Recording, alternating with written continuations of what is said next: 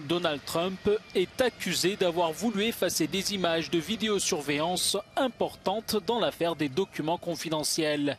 Les procureurs fédéraux reprochent à l'ancien président américain d'avoir tenté de faire effacer ces images de sa résidence à Mar-a-Lago en Floride afin d'éviter qu'elles ne tombent aux mains des enquêteurs.